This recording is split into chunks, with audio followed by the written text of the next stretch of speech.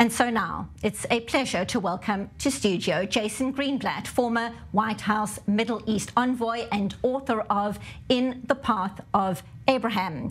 Shelley Tal Meron, member of the Israeli parliament from the Yesh Atid party, and still with us, our senior diplomatic correspondent, Owen Altman. Thank you all so much for being here in studio. And Jason Greenblatt, I'm going to start with you because you are here in the country and have just on day 89 of this war been to Kfar Aza in the south, one of the parts of southern Israel hardest hit by the Hamas terror rampage. Your thoughts, your perspective?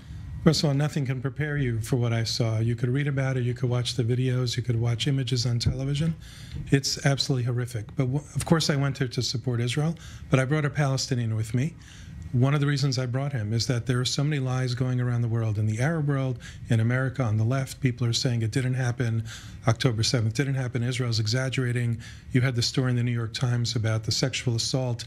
I did my first TikTok video. It's just encouraging people to read the New York Times article. TikTok took it down, right? There's too much lying going around. So I wanted people to hear from this Palestinian what he thought about it. I'm going to release a video in the coming days, but it's really important. You got to keep people going there. You got to keep influencers going, government officials, and ordinary people so they can understand the atrocities that happened there. Give us your sense, though, of what it was like to be there. You say nothing could prepare you. What stood out for you, your emotions? You know, you walk into the homes and you see the utter destruction. You see there's no more blood. They've cleaned everything up, but you just I noticed the plants. Today happened to be a beautiful spring day.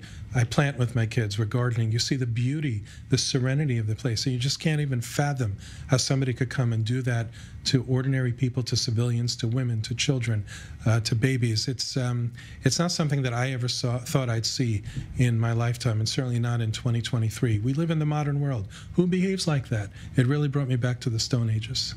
And Shelley, I want to bring you in on exactly that, because it's staggering to think that 89 days in, despite the evidence, despite the footage, despite the people going to see firsthand what happened, and despite the many, many testimonials and accounts of what happened, that there are reports like the one in the New York Times casting doubt over what actually happened, specifically when it came to the sexual assaults on women and girls on that day. I completely agree, and I must say, you know, before the war, I was a women's rights advocate, right? I would talk about it all the time, and since this horrible war occurred, since October 7th, I've been fighting women's rights organizations around the world because they're so silent. They don't speak up. They don't speak on behalf of the women who were sexually assaulted, who were raped, who were amputated, who really suffered horrific crimes against humanity. And I must say, I spoke today at the Knesset about the article in the New York Times, and I encourage everybody to read this article. I must say, it took me 3 days to read the whole article because it was so graphic and the evidence was so horrific. I had to stop and go back to the article and read it because it was too much for me. And I spoke about it today at the Knesset because, you know, one of the most horrific things that I felt was the story about the woman in the black dress, which the whole world is speaking about, because there was a video that was on social media.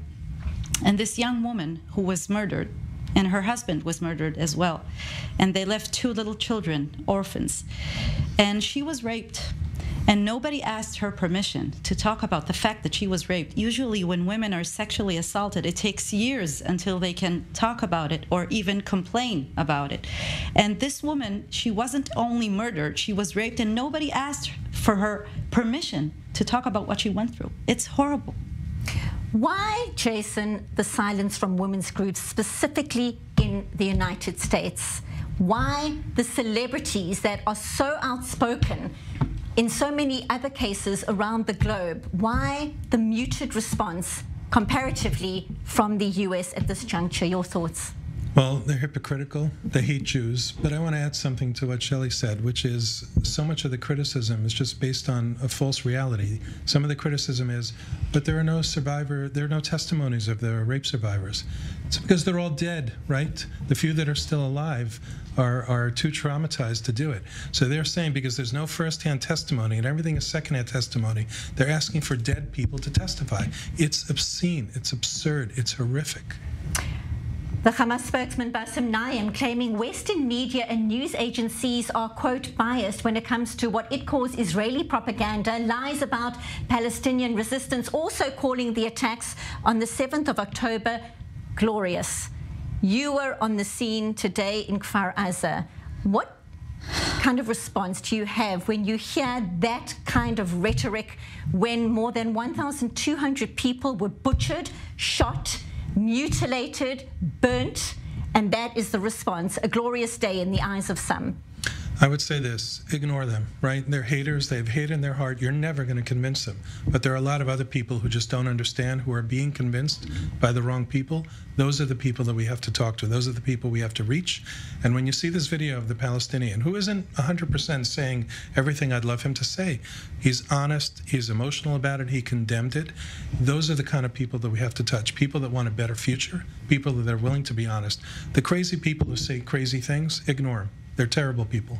Bassem Naim, that same man, to the New York Times, saying that women were recipients of good treatment they had experienced on October the 7th, and that accounts given by hostages released, the female hostages, also reflect that they were well treated. Now, Shelley, you are wearing a necklace. It's in support of the hostages still at this moment. 129 hostages are still being held in Gaza, including women, including children. When you hear that account, the suggestion that these hostages' accounts depicted a favorable situation and treatment inside captivity, what is your response? Well, it's outrageous, really. These people were taken out of their beds on a Saturday morning, 6:30 in the morning, or from a music festival, and taken into hostage to Gaza. Innocent people, civilians, who were kidnapped and kept in horrible conditions. No medical care. The Red Cross has not visited them. We've all spoken about it everywhere. And horrible conditions, hardly any food, hardly any water. The women that came back from captivity spoke about the horrible conditions they were held, about the fear, how fearful they were from rape, how they were looking at them, some of them were touching them, and there are testimonies about things that are going on there, and we are very concerned about the women who are still there. Of course, the men, the children, the elderly, everyone, but the women we've already seen that they've used war crimes, they used sexual assault as war weapons. So of course it's outrageous to hear that they were kept in good conditions. These are civilians who should have never been taken into Gaza. And of course I'm wearing the dog tag. I've been wearing it from the day that it was given to me. And we need these 129 people to come back home now, alive.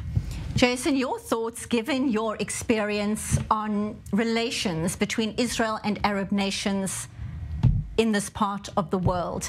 Who are the players, if any, right now, who could pressurize Qatar and by extension Hamas to make sure that the hostages, firstly, are seen to by the Red Cross, and secondly, that they do get to come home safely? We know it's complicated. There is no doubt that factors developing right now up north in the Gaza Strip are complicating issues. There's no doubt about that. But there are players who could be putting pressure on Qatar to pressurize Hamas to do something so, as you say, Shelley, these hostages can get home to their loved ones. I don't think there's anyone that could pressure them more than what's already happening. I think the Biden administration is pressuring Qatar. I think Qatar itself is working very hard. I was there 2 weeks ago. I met some of these people. I met the Prime Minister. They're working very, very hard. What did they tell you? They're trying to get Hamas to behave, and Hamas just is not listening. And it gets more... Please. No, go ahead, please. Are they worried about the fallout for their own reputation from this war? Or how worried are they about the fallout? I think they're worried, but I also think they believe, and I understand their point, that they're being painted as Hamas, which they're not. So I think they're trying their best to do something. They're not as successful as we all had hoped, as I think they had hoped. But it's very hard to negotiate with terrorists. Exactly. So I can't blame them. And I'm telling you, I see dark circles under their eyes. They are working very, very hard to do it. But I think it's not so much the pressure, which is to your question as well. It's how do we all band together? Israel, the United States, the Gulf countries, all of our allies and friends.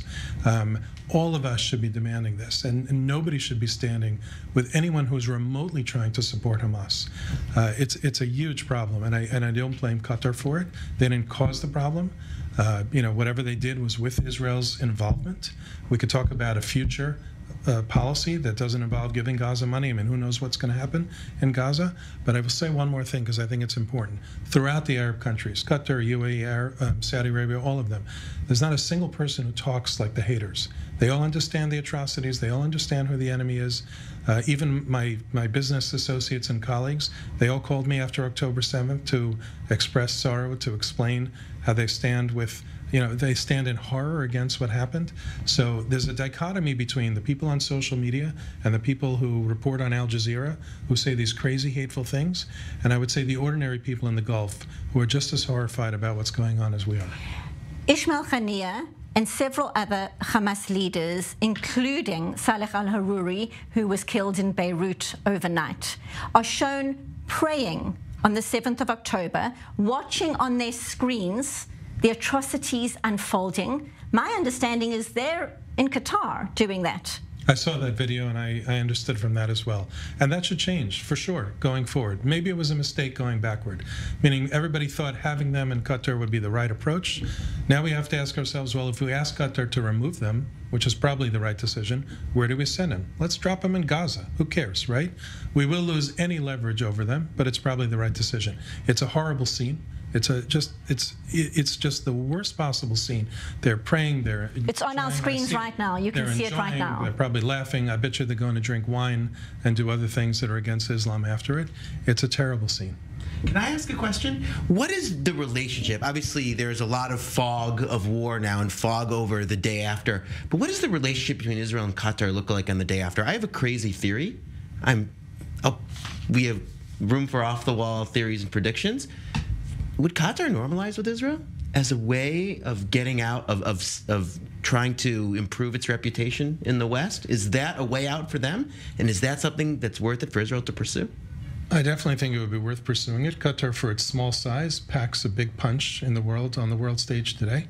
Look, let's remember they were the first to, in a way, I don't want to say normalize, but open a liaison office. I think we could get there again, and I think that's why it's important to strengthen that relationship. There's certainly a lot of policy changes that have to happen, but deep down, I think they understand that they are under threat the same way Israel is under threat, and I think we have to figure out how to move more pieces together to align with Israel and the United States against the Iranian regime.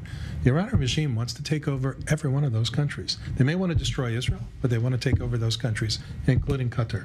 I think if we don't take advantage of trying to work with them and bring them over to our side, and part of them are on our side, right? They're not enemies of Israel. They're just pro-Palestinian and not ready to normalize with Israel until there's some sort of Palestinian deal, a deal that I wouldn't accept, that I don't think Israel would accept. But I think we need to bring them closer and closer. Your take on the relationship between Saudi Arabia and Israel going forward? Clearly, through the Crown Prince himself, he was saying ahead of October, each day was one step closer to some level of normalization. Clearly, that has been scuppered for now, but your sense of what that could look like potentially down the line? I remain optimistic after the war. I mean, if your viewers haven't seen the Crown Prince's interview on Fox News with Bret Baier in English, it's worth watching. What he said, he means. I spent a significant amount of time with him, and he is a very forward-looking leader, and I think after this war, he will hopefully pick up the pieces, whether it's with President Biden, somebody else. I think he asked for quite a number of important things for Saudi Arabia, challenging for the United States, challenging for Israel, for sure, maybe more challenging for Israel now, depending on what he demands for the Palestinians. But I remain optimistic with a leader like him, with all the leaders, by the way, in the Gulf. I think each one of them, I can't speak to Kuwait, I didn't do much with Kuwait, But Qatar, the UAE, Bahrain, Saudi Arabia, I think there's tremendous promise there. And I look forward to the day after this calms down a little bit, where we'll be going back and forth between the UAE and all these countries in Israel the way I go to Miami Beach. Shelley, your thoughts on exactly that, the role that could be played in the day after, as we keep on talking about, the day after this war, the players that could be involved here to help this region. It's going to take a long time. Your thoughts? Well, first of all, I was very happy to hear what he mentioned. And of course, I think the state of Israel has shown before that it wants to normalize its relationship with different countries around the world. And we were making progress. We had the Abraham Accords, and we truly want to progress with that. But right now, we have to concentrate on defeating Hamas, eradicating Hamas, and bringing our hostages back. And we will have time to normalize our relationships with different countries around the world. We need to concentrate on the goal right now, but it could be an opportunity for the state of Israel, and I hope it will be. I just want to say, obviously, that's true, but going to the day after the normalization, incredible just to hear what you have to say. I think it's important for us to continue to pursue normalization, including with Qatar. Maybe again, with policies that need to change, but just looking at the interest that each of the countries has, if there's some future that's a different kind of future, of course with Saudi Arabia that we rightly spent so much time talking about and that has so much promise, but beyond as well. I need to pivot right now to another concerning development over and above what is happening here in the region is the global reaction, and specifically in the United States, Jason, on United States campuses, some of the most elite campuses. I know something that is very close to the heart of our Owen Altman, Claudine Gay resigning, the Harvard president. It took some time for that to happen, but your sense of the core issue on those campuses, why we are seeing the situation unfolding the way it has, it certainly came as a surprise to many in this part of the world. Your thoughts? Well, first of all, we failed. When I say we, in the American Jewish community, Israel, we didn't explain our story, Israel's story, properly. And we ended up being overtaken by the Palestinian PR massive machine, which they've been funded and doing for decades. The second thing is we came into like the woke left, which was a problem. But look what's happened, right? It's not just Claudine Gay, the president of Penn. I'll cross my fingers about the president of MIT.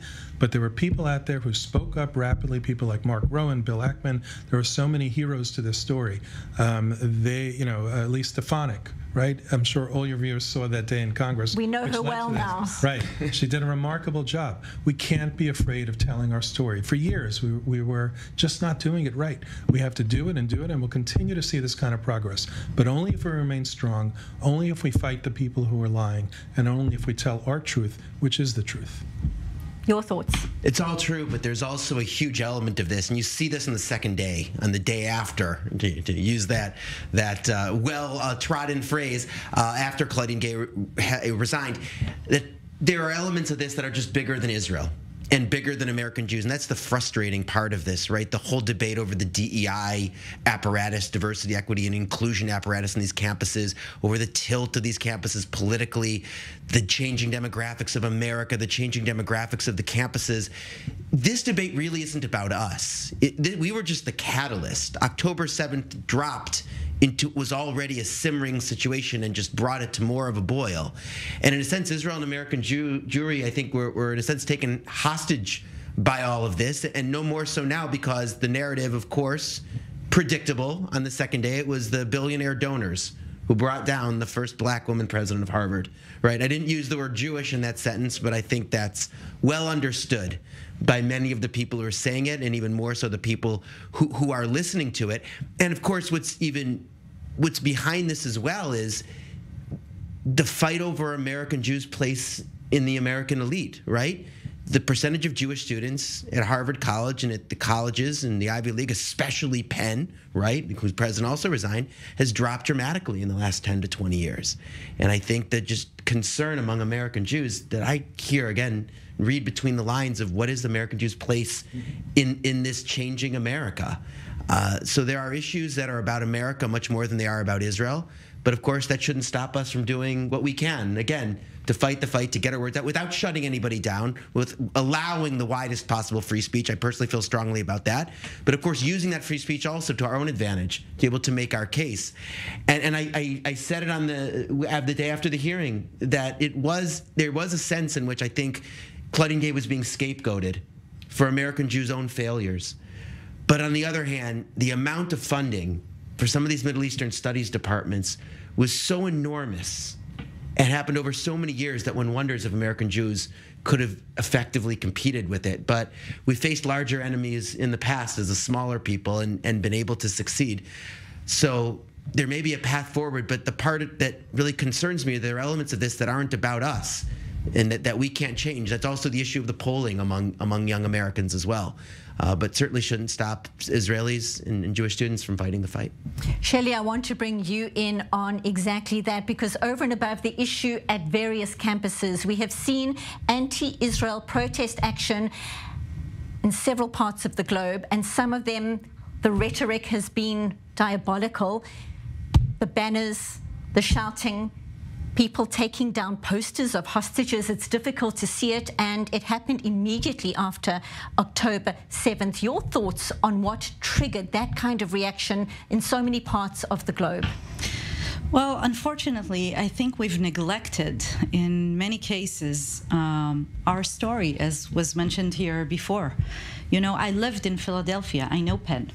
I was accepted there, and I was supposed to do my BA there, and then I decided to come back to Israel, and I did my BA here. But I know this university, yeah, but I know this university in this area, and I think that the state of Israel has to put some resources to educate around the campuses in the United States and around the world, by the way, in Europe as well, not just the US.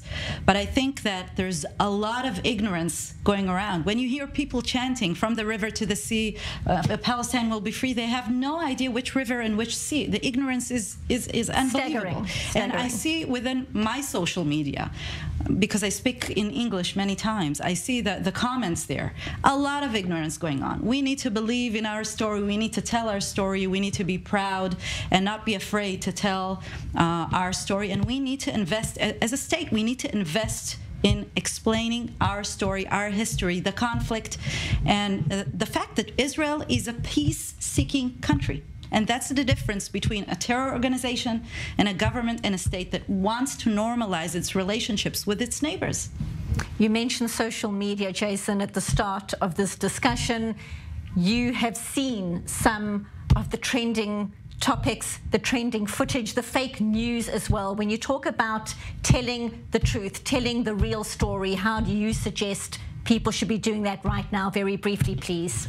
I have 6 kids. I tell them they got to read everything. Social media, find trusted people on social media, read all the newspapers, because it's the only way you'll be able to triangulate and get a great story. May I add just one thing to what Shelley said? Until this war, Israel has not done a great job with its PR. On this war, they've trotted out a bunch of very compelling English-speaking people to speak about the war and to speak the truth. They've done a great job. They need to continue to do that to tell the story. And on that very positive note, we say a huge thank you to our panel. Jason Greenblatt, former White House Middle East envoy and author of In the Path of Abraham. Shelley Tal Meron, member of the Israeli parliament from the Yesh Atid party. Thank you both so much.